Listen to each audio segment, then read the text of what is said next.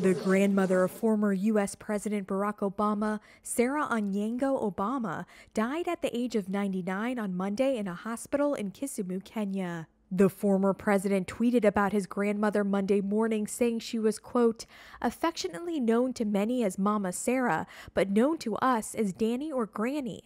We will miss her dearly, but will celebrate with gratitude her long and remarkable life. Sarah, who was the third wife of Barack Obama's paternal grandfather, was a Kenyan educator and philanthropist who promoted education for girls and orphans. She was honored by the United Nations with an award recognizing her work to support education in 2014.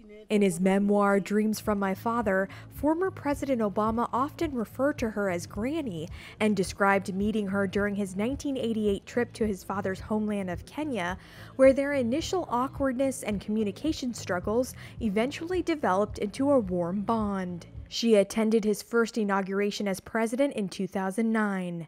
She is expected to be buried on Tuesday.